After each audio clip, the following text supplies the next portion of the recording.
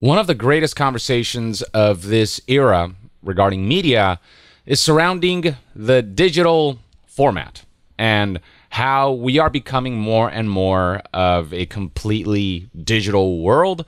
We're starting to see physical media disappear. Brick and mortar stores are selling them less, and companies in general are creating less physical versions of their products because they prefer the convenience of digital in the way that there's no qualms about distribution. You can just put it up on a server and have people download it from there, from the comfort of their homes. There's just less time and money spent on the distribution aspect.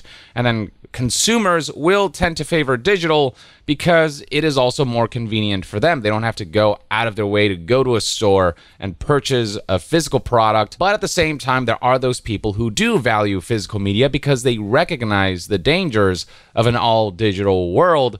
Because at the end of the day, your ability to re-download that digital media with all of the DRMs involved and all of the license protections and the like, all of that relies on companies being able to continuously host for the long term the content that they allege that you have bought and owned. Whereas when you buy physical, you do have that in the palm of your hand and they can't take it away from you unless they break in. These are the questions that we're asking, and another major question is, will legislation ever catch up? Will they recognize the dangers of an all-digital future and realize how companies are selling digital products as if they're things that you own, when in reality that's not the case? You're more like renting them, and sure, it's for the long term, but eventually the license for your digital product can expire and they can just decide that you no longer own the product that you paid for. Well, it turns out that here in the US and in California specifically,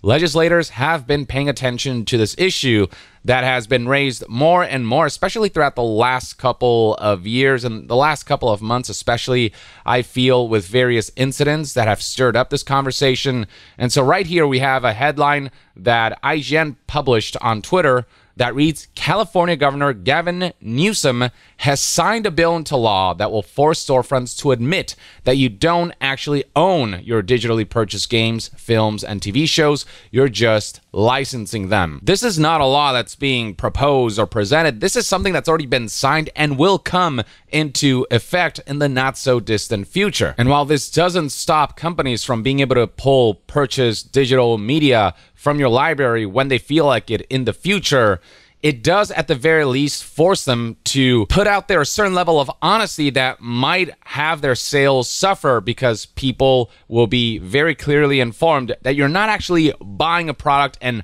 owning it. You're just temporarily renting it, which is a very important distinction. If you go to storefronts right now, they all say that you are able to buy something. You click on the buy button. That is something that you can no longer do if you're a company once this law comes into effect, if your product is digital, and there's absolutely no guarantee that you'll be able to allow people to access that in perpetuity, and you don't allow people to download that software in a way that that can be accessed forever, regardless of whether you have an internet connection or not, without, servers having to check in whether you have a license, whatever. That's why GOG took a minute to comment, well, because as you know, GOG sells all of their games DRM free, meaning that once you download something from GOG, that digital file doesn't have to check in with anything. That digital file is everything you need to access the contents of that game, and you can, copy and paste it, move it around however you like. And if GOG goes down, but you still have that file you downloaded from GOG, you get to keep it forever, and it will never go offline. It will never become sort of a broken product that you can no longer access. GOG's downloaded games will never cease to function as a result of a company pulling a certain product from the store. More specifics about the law can be found in this Verge article, whose headline reads, California's new law forces digital stores to admit you're just licensing content, not buying it. But before we discuss that, you know what's more important than protecting your digital library? Protecting your personal information. Which brings us to the sponsor of today's video, Delete Me, a subscription service dedicated to protecting your personal information and keeping it private. In this digital age, when data brokers are constantly selling your personal data to shady entities, it is more important than ever to be proactive about your digital footprint.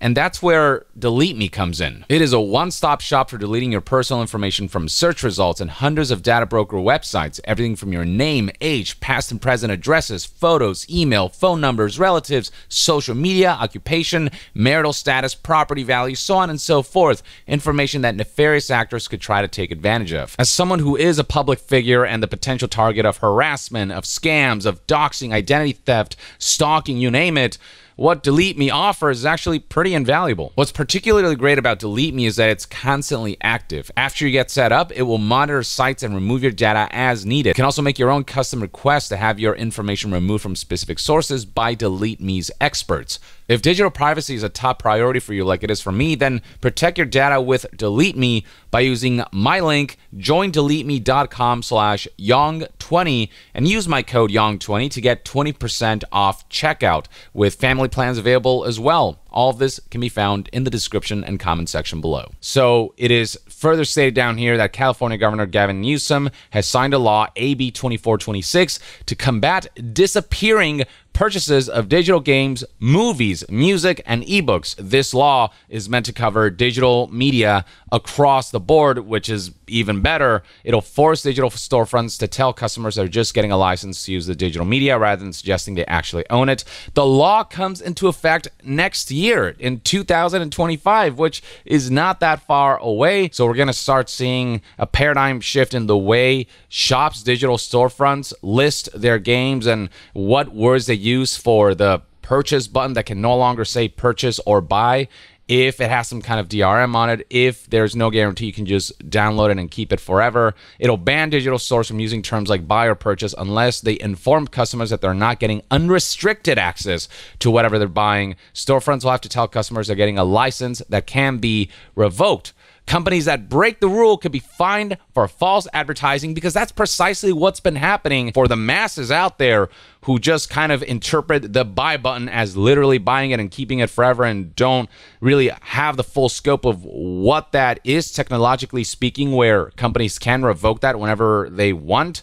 You know, they were given the false sense of security that this digital product will stay in their library ad infinitum. So this law coming into effect, I think, is a great first step into protecting customers from the kind of false advertising we've seen from companies, and protecting folks from the idea that digital purchases are permanent, which is just an idea that doesn't exist, and informing customers of what the consequences of an all-digital era are. Now, the reason GOG can say well is because this new law won't apply to stores that offer permanent offline downloads, which is exactly what GOG offers. Once you download an installer for a game, there are no conditions involved in being able to use it. And I'm willing to bet you a lot of what inspired legislators to hop on this and sign a bill for a law like this has to do with Sony and Ubisoft and similar companies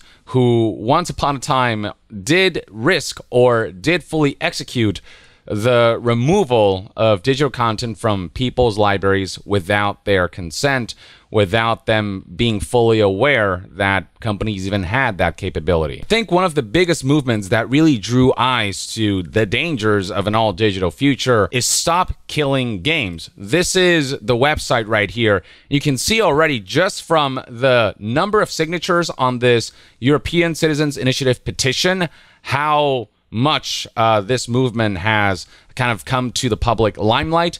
362,169 signatures, with the goal here seemingly being to garner over 1 million signatures. And the goal of this movement isn't just to have companies disclose that you don't own things that you buy digitally, and for companies to disclose that you don't own anything that you buy digitally, but to end this idea of companies even being able to pull products from your library without your consent as a result of whatever, their games go offline or they don't feel like selling their games anymore, their license expiring, whatever. It doesn't matter what the excuse is. There shouldn't be this idea that a product can just fully disappear from the face of the earth forever.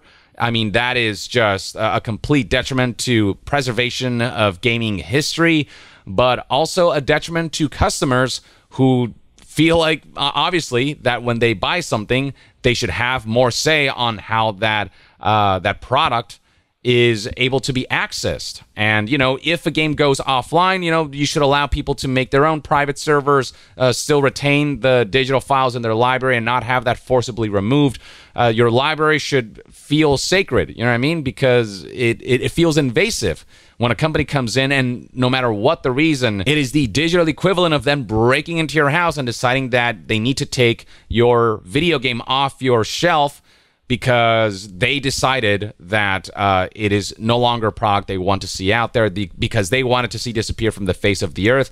Once you put it out there, that shouldn't be up to them. And for those who don't know, this whole Stop Killing Games movement started because Ubisoft deleted the crew from players' libraries without their consent, without their permission. The company's pulling licenses from paying customers now that the servers have shut down. This was an always online game for unnecessary reasons. They could have made it so that the online requirements aren't there and players are still allowed to access the basic bones of the crew, which even as a single player game, it can kind of work. But the fact that they just decided without refunds that this game is no longer a product that you're allowed to own, and even if you paid money for it, they can go in there and just strip that from you, was incredibly invasive. And a lot of people felt the same, to the point where this Stop Killing Games movement gained the kind of traction that it did. I mean, this kind of signature numbers is not something you see in all petitions. Clearly, there are strong feelings about the idea of digital ownership. Companies shouldn't be able to allow to have full control over the existence of digital content. If they want to take it off store shelves, fine, but the people who bought it should still be allowed to keep that content, and they shouldn't be able to just erase history when they feel like it. And then there was that major incident with PlayStation, which, yes, is a gaming company, but this particular incident involved the potential removal of digital movies from your library. People got this message saying, "Dear PlayStation customer, as of December 31st, 2023,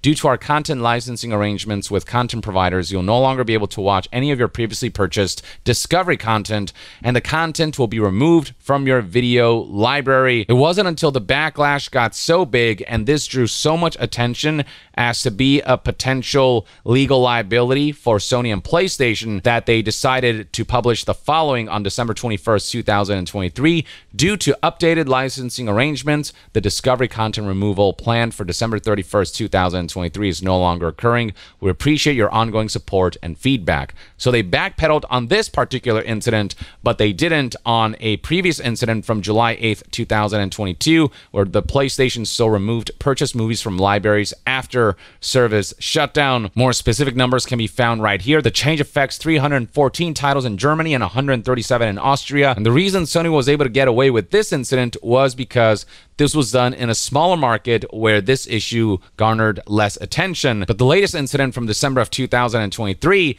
that affected people in the US and in major markets. And so now that people got wind of the dangers of an all-digital future and how companies can just do this and were made aware that such a possibility exists, this is when this topic gained a lot of traction. I think stuff like this, combined with what happened with Ubisoft killing off the crew and removing that from players' libraries and Stop Killing Games gaining traction, between all that, I think that's what caught legislators' eyes and had them engage in plans to put out legislation that is now legitimate, that has been signed. There's a bill now that is going to come into effect in 2025 that isn't the be-all, end-all solution, but is a good first step to at least putting a spotlight on the issue and putting pressure on companies. Also worth noting is that Sony was involved in this incident involving Crunchyroll and Funimation. Recall that Funimation was kind of fused into Crunchyroll, and Funimation itself was shut down. And so when asked what was going to happen to digital copies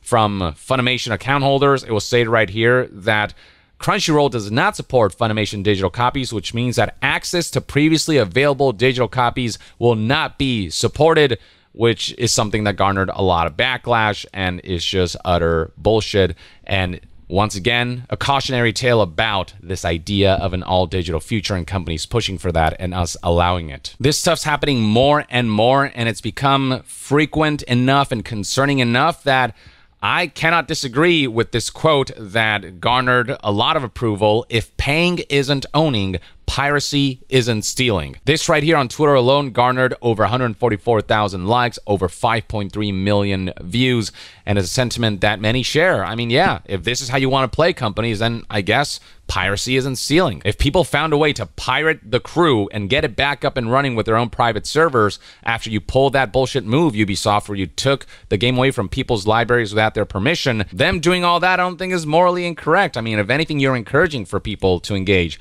in that kind of activity. I'll close this video off by once again highlighting this video where Christopher Nolan talks about the importance of physical media and nails it on the head in regards to the dangers of an all-digital future. Here's what he had to say. Buy a 4K UHD, you buy a Blu-ray, it's on your shelf, it's yours. No company, is going to break into your house and take it from you and repossess it. It's yours and you own it. That's never really the case with any form of digital distribution. You're relying on the continued health of the supplier, the company who's supplying it, what have you. Yeah, I mean, even huge names like Christopher Nolan recognize the dangers of an all-digital future, and it's something that he wants to avoid at all costs because as a filmmaker and as a film buff, he knows what it's like to have that feeling of pure ownership over a medium that, for him as an artist is sacred. And he wants to ensure that everything he buys is something that is not corporately controlled, an artwork that he can continue to access like a painting up on a wall. You know what I mean? If it's something that moves you, it shouldn't be something that a company can come in and strip away from you and remove from your wall. It should just be something that you can be secure in fully knowing that it will always be there as long as you keep it safe and you protect it and you cherish it. The fact that legislators are at least aware enough to start making some moves, that's an encouraging sign. I still feel like we need to do more. I think Stop Killing Games has the right idea of what legislators need to be encouraged to do and what they need to be encouraged to stop companies from doing. But alas, I'll take any victories right now, and hopefully this can be expanded upon further in the future. In the meantime, though, let me know in the comments below what your thoughts and opinions are on this legislation and how you think legislators should handle this whole idea of an all-digital future and the kinds of legislations they should put into play. And to be further updated on all things gaming news, reviews, and discussions, stay tuned right here on Young Yeah. I'll see you guys next time. Young out.